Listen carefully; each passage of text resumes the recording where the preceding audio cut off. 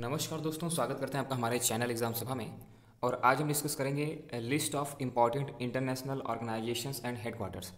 Actually कोई भी आप वनडे एग्ज़ाम देते हो तो कई बार आपसे डायरेक्ट यही पूछता है कि कौन सा पर्टिकुलर इंटरनेशनल ऑर्गेनाइजेशन किस शहर में है या फिर किस देश में है। तो शुरुआत करेंगे इंटरनेशनल ऑर्गेनाइजेशंस और हेडक्वार्टर का एक लिस्ट में प्रोवाइड करूँगा आपको, जिसमें आप एग्जामिनेशन में आए हुए कभी ना कभी सारे ऑर्गेनाइजेशंस कवर हो जाएंगे या फिर इसकी संभावना हमेशा रहती है कि ये एग्जामिनेशन में आ सकते हैं। तो शुरू करते हैं आज का वीडियो। शुरुआत करेंगे यूनाइटेड नेशंस ऑर्गेनाइजेशन से, जिसको यूएन बोलते हैं। तो ये आपका न्यूयॉर्क शहर में है, जो कि आपका यूएसए में है। इसी तरीके से United Nations children's emergency fund, इसको कहते हैं यूनिसेफ। ये बड़े बड़े देशों के द्वारा फंडिंग की जाती है और उसके अंतर्गत इसका ऑर्गेनाइजेशन बनाया गया है। तो इसका जो हेडक्वार्टर है वो आपका न्यूयॉर्क में पाया जाता है। यूनाइटेड नेशन पॉपुलेशन फंड अगर बात करें, यूएनएफपीए की बात करें, तो वो भी न्यूयॉर्क में पाया जाता है। इसी तरीके से यूएन वुमेन, तो ये आपका न्यूयॉर्क में पाया जाता है। इंटरनेशनल मॉनिटरी फंड आईएमएफ, इसका काफ़ी नाम सुना होगा। तो ये क्या करती है कि जितने भी डेवलपिंग कंट्री होती हैं या फिर किसी भी कंट्री को अगर पैसे की आवश्यकता होती है तो वो आपको उसको फंड प्रोवाइड करती है। ठीक है, तो इसका जो हेडक्वार्टर है वो आपका वाशिंगटन डीसी में है। वर्ल्ड बैंक सेम लगभग वही काम, आईएमएफ जैसा ही काम है। तो ये भी आपका हेडक्वार्टर वाशिंगटन डीसी में पाया जाता है। वर्ल्ड हेल्थ ऑर्गेनाइजेशन की बात करें तो जेनेवा में है। एक बात आप देख रहे होंगे, कोशिश ये की जाती है कि इनके ऑर्गेनाइजेशंस के हेडक्वार्टर को ऐसे जगह रखा जाए जो काफ़ी शांतिप्रिय हो या फिर काफ़ी पॉपुलर हो। तो जैसे वाशिंगटन डीसी में ढेर सारे थे, उसी तरीके से जेनेवा में भी ढेर सारे हेडक्वार्टर्स पाए जाते हैं। तो शुरुआत कहाँ से? WHO से। अभी वर्ल्ड हेल्थ ऑर्गेनाइजेशन का कोविड-19 में थोड़ा महत्व बढ़ा है, थोड़ा कंट्रोवर्सी भी हुई है। ठीक है, कि चाइना के द्वारा उसमें देर कराई गई कोविड-19 की इन्फॉर्मेशन देने में। तो ये सारी बातें थी जिसकी वजह से यूएस बाहर होने की बात कर रहा है। ठीक है, तो लगभग हो ही चुका है, उसने फंडिंग रोक दी है। तो WHO जो है वो आपका जेनेवा का हेडक्वार्टर वहाँ पे। इंटरनेशनल लेबर ऑर्गेनाइजेशन की बात करेंगे तो पूरे वर्ल्ड में जैसे आप जानते हो कि लेबर्स के राइट को प्रोटेक्ट करने के लिए दिशा निर्देश जारी किए जाते हैं हर देश के लिए, तो ताकि मतलब उनको कम से कम मिनिमम वेज तो मिल ही पाए। तो उनका भी हेडक्वार्टर, इंटरनेशनल लेबर ऑर्गेनाइजेशन का हेडक्वार्टर भी जेनेवा में है। International committee of the red cross की बात करें तो वो भी आपका जेनेवा में हेडक्वार्टर है।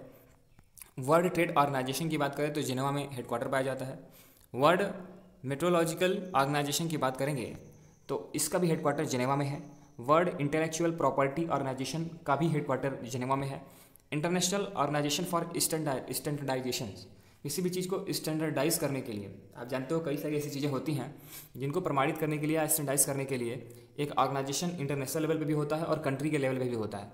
तो जो इंटरनेशनल लेवल पे ऑर्गेनाइजेशन है फॉर स्टैंडर्डाइजेशन, तो उसका हेडक्वार्टर आपको जिनेवा में देखने को मिलेगा।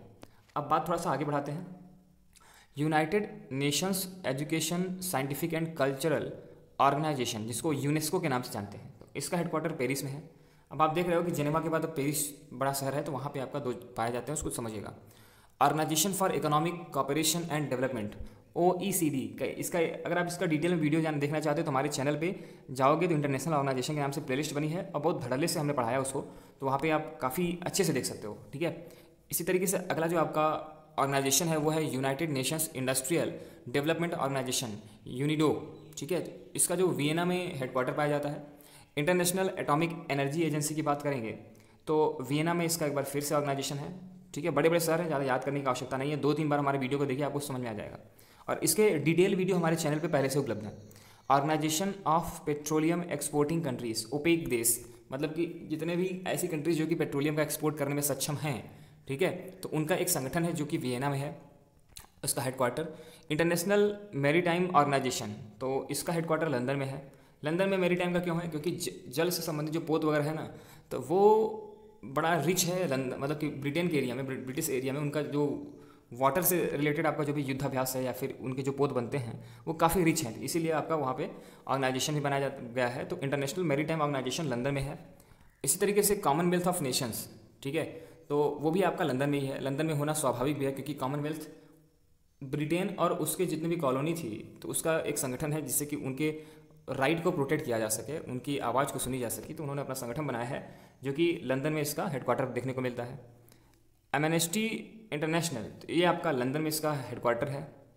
Food and agricultural organisation, FAO, ठीक है, ये भी क्या करता है कि गाइडलाइन जारी करता है फूड प्रोसेसिंग के लिए या फिर फूड प्रोसेसिंग के लिए दिशा निर्देश जारी करता है, ये सारी चीज़ें, तो इसका काम है। तो इसका जो हेडक्वार्टर है वो आपका रोम में देखने को मिलता है। नॉर्थ अटलांटिक ट्रीटी ऑर्गेनाइजेशन, जिसको नाटो के नाम से जानते हैं, तो ये जो नाटो आप देखोगे तो इसका कंप्लीट वीडियो हमारे चैनल पे पहले से उपलब्ध है।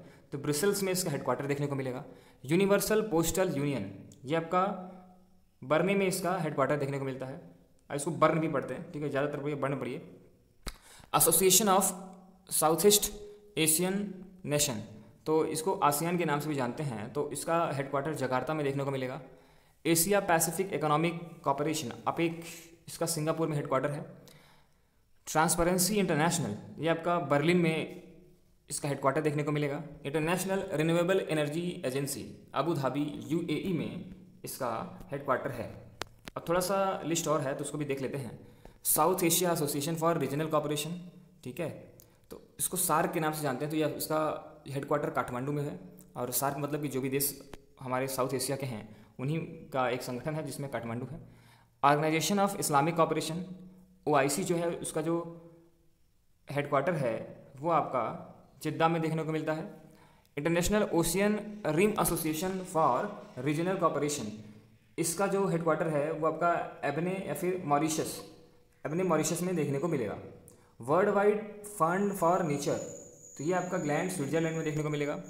International union of pure and applied chemistry, ठीक है, तो इंटरनेशनल यूनियन IUPAC, बचपन में जब अगर आप मान लो 9th-10th में आपने देखा होगा तो अलग अलग केमिकल बॉन्डिंग के या फिर केमिकल स्ट्रक्चर्स के IUPAC नेमिंग होती थी। तो IUPAC का फुल फॉर्म पहले जान लीजिए कि international union of pure and applied chemistry, तो ये आपका ज्यूरिख स्विट्जरलैंड में है, ठीक है। Organisation for prohibition of chemical weapons, ये आपका जो देखने को मिलता है द हेग, द नीदरलैंड।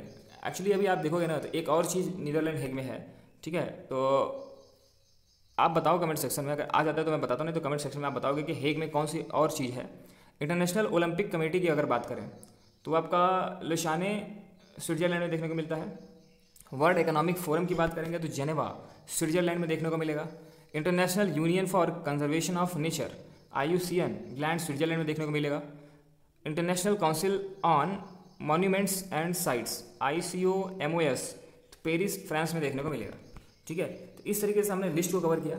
जहाँ भी आप एक बार इंग्लिश प्रोनाउंसिएशन को हिंदी में जब ट्रांसलेट करते हो तो कई बार अलग होता है, लेकिन उसको इसीलिए मैंने यहाँ पे आपको इसको स्क्रीनशॉट लेकर के आप पढ़ सकते हो।